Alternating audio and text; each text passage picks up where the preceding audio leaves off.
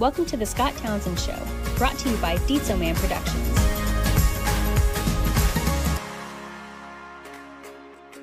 Scott, starting over again for you. If you were starting over, beginning your career for the first time, what are some of the things you would tell yourself? Go for the job that I want. I did that actually with Disney when I was at OSU, and the recruiter came. I ultimately got hired as for an internship, and then after that I went back after I graduated and got into Epcot's guest relations program, which wasn't the easiest thing to get into. So I was on that roll. So hey, this is Scott Townsend. Thanks for joining the Scott Townsend Show. And today, once again, I have with me Mark McKinnon. Mark, how's it going? Awesome. And, we've been doing this series, 57 Pieces of Advice that I would give my younger self. And we've done 4, 5, 6 episodes, well, probably more than that now. But it's all predicated on going back and talking to my younger self and what I would what advice would I give myself. But what would happen if I was able to go back in a time machine and start all over again? So would you like to go in a time machine and be able to start all over again? You've always heard people say this. If I knew then what I know now, wow, would I be successful? Or wow, would I do different things with my money? Or wow, would I have a better marriage? Which is really what we've been talking about in your thing, is giving people advice for those who are starting first time. Right, First time, or restarting. So if we were starting again, man, it would be so awesome to go back to that first job interview, that first choice. Would I still take that job? Would I decide not to take that job? Or go for a different job? Right. Would I decide that it wasn't worth my time? Here's a good question. Have my values on what's important changed in 35 years? Oh yeah, they sure have. So I value things so much differently than I did before. So starting over again. Hey Scott, starting over again for you. If you were starting over, beginning your career for the first time, what are some of the things you would tell yourself then and there? What have you learned now that would help you then?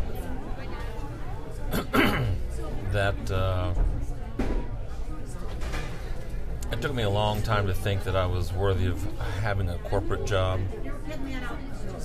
And if I were to start over, I would shoot higher and believe in myself more, and go for the big time faster than thinking I'm gonna. You got to pay your dues and you got to start at the bottom. But I mean, yeah, I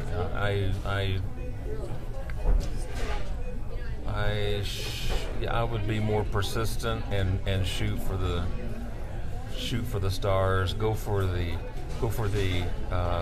job that I want. So yeah, I did that actually with Disney when I was at OSU, and the recruiter came. I ultimately got hired as for an internship, and then after that I went back after I graduated and got into Epcot's guest relations program, which wasn't the easiest thing to get into. So I was on that roll, and I just let some things get in the way that... So some things stopped that. Some things stopped that. Stopped that. Your dream. Basically stopped your dream. Shut it down. Shut it down. The one thing I think that I've learned that I wouldn't make the same mistake again are, I remember hearing someone say this, and it was really profound. We give people in our life influence because of their position. And so many times in my life, I've allowed someone else's supposed insight or wisdom to derail me from my dream, keep me on a road or inside the guardrails because my thinking or my thought process didn't align with what they thought was right. But I gave them that place I just gave it to them without even thinking. Because, well, this guy's this, so absolutely he knows more than I know. Right. And there's some truth to that, but that's not true about everything. Right. And you have to walk your own path, and that's not his path. It's not their path. Now, that doesn't mean that they don't have wisdom or that they don't have good advice or that you've sought out their advice. But at some point you have to make it your own and take what they say, apply it to yourself, and not let them talk you off your path.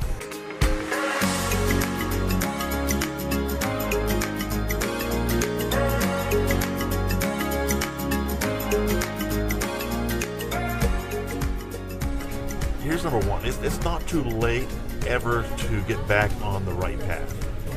I don't care if you're 50, 60, I don't care how old you are. You can get on the right path. I was 43 when I started down the path of the donut business. And I'm like you, Scott. The only thing that kept me from the donut business, from the business world, was I thought it was too difficult. I thought that I could not possibly do what I thought others do. And hold it all together. And I didn't realize that I was equipped with what I needed to succeed. And even then, when I got into business, I did it with somebody else, which was not a bad thing, it was a good thing. But I was equipped to be a sole proprietor of a business. Made that way. When I think about it now, God created me and gave me giftings and skills that just fit into what I'm doing as far as business goes. But I shied away from it because first I was afraid. And second, people talked me out of it. I talked to other people. The Bible says this, it's kind of a crazy thing. It says, don't cast your pearls before swine. Basically means don't cast your God ideas before people who don't really care about your God ideas, because they're gonna just derail you. And so only talk to people who are going to encourage you and strengthen you. And so I think one of the things I would do as a young man is I would find somebody who would do that for me. Someone who would not only listen to what's in my heart, but they'd encourage me to follow after it.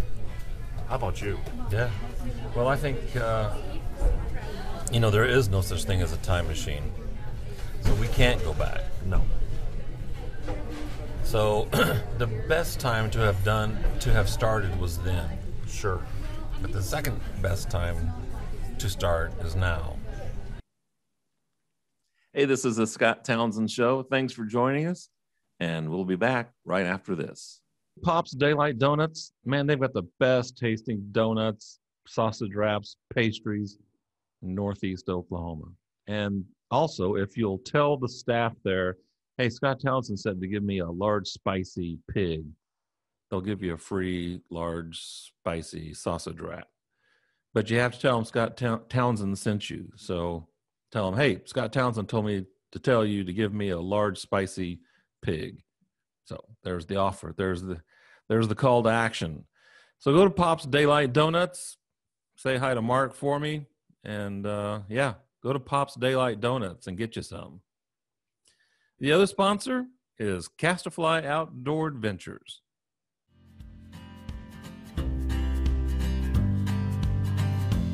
Adventure. That's where it begins. We look to create and document our moments in time while embracing the majestic wonder and beauty of the great outdoors. Our quest is to explore the back roads of the Ozarks, camping, fishing, and just getting lost. Refresh your spirit and join us on our next adventure.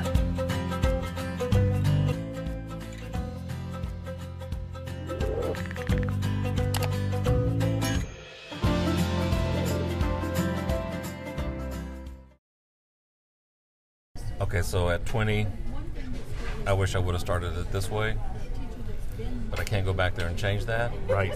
But I can do that now. Sure. Which and so can everybody else. You know, so you think about this. Just think about this. We're talking openly here today. At the age you're at now, you can start again because of the way your children are grown. It's just you and Celeste.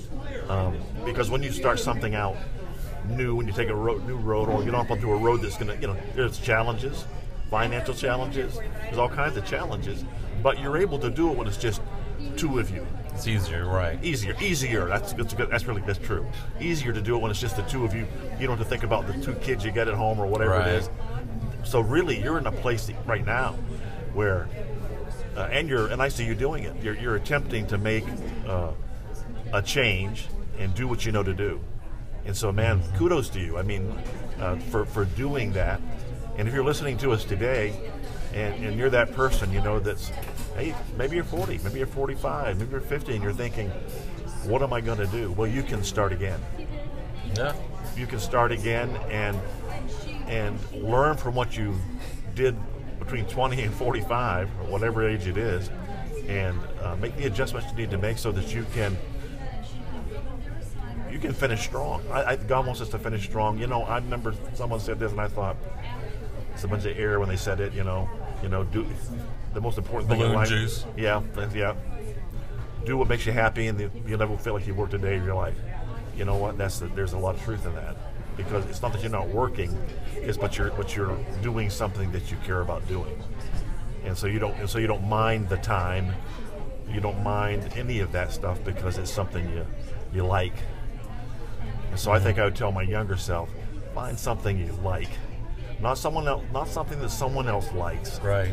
Not something that someone else tells you that you're gifted to do. How many times did I hear, you should do that? Right. And they meant well.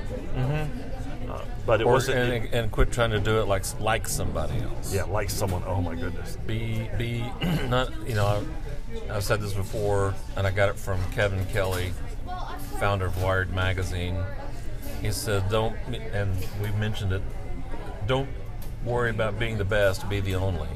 Yeah, that's a good point. Mm-hmm. And I think that we both could say this. I mean, one of the greatest challenges is not trying to duplicate somebody else. It's a challenge to not want to be like someone else who's already succeeded. That doesn't mean you don't learn from them and draw wisdom from them. But we're individual. We're God There's fearfully, only one me, only one you. Thank goodness sometimes. To wrap this up, it's never too late for anybody. Nope. I mean, you can buy into the lie that it is. You can always think, no matter what stage in life you're at, you're probably going to think it's too late. My kids are too little. My kids are too old. Mm-hmm. I'm too old. Mm-hmm. That's the challenge. Sure is today you can start new. You can start over right now. Mm-hmm. And it's a mind thing. Right. Isn't it, just one thing before we go, I just think about this. Sometimes it's so hard for you to see that truth about yourself, and someone else can see it from the outside. Mm-hmm. Do you know what I'm saying? They can so spot it. So my wife's a tremendously gifted writer, and she's been writing now for 10 years. An article. I've told her a number of times, just go ahead and write a book. Just go ahead and take all these short stories and make a book. But I know in her mind she thinks, would anybody really buy it? Well, who cares if they buy it? Just write the book. Just write the book. That's the first. No one's going to buy it if you don't write it. Right. Write the book, and if something happens that you end up writing another one, well, awesome. Because I think sometimes it's just you never wrote the book, so you never started. You never started, so you get to the end of your life and you go, well, I wish I really didn't do anything I wanted to do. I don't want to be that guy. Do you? No, I don't want to be that guy that sits down at 75 or 80 and goes, well, I wish I would have done this. I got tired of wishing at about 40. I said, I'm going to start doing some things. Yeah. So here's our encouragement today. Do something. Do something about what it is that's in your heart. And I really believe this, that your heart, God's planted something in each individual that's going to bring great happiness and joy to them. And so I challenge you today. Take a step toward whatever that is in your life. Yeah. Well said. Well, that's it for today. For Mark McKinnon, this is Scott Townsend. Thanks for joining the Scott Townsend Show. Have a great day, and we'll talk to you later.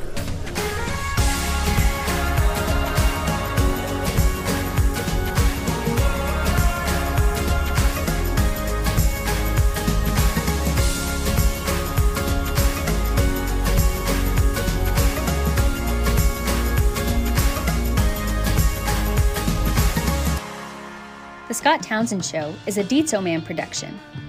For more episodes, visit the Scott Townsend Show YouTube channel, listen on Apple Podcasts, or wherever you listen to your favorite shows. The Scott Townsend Show.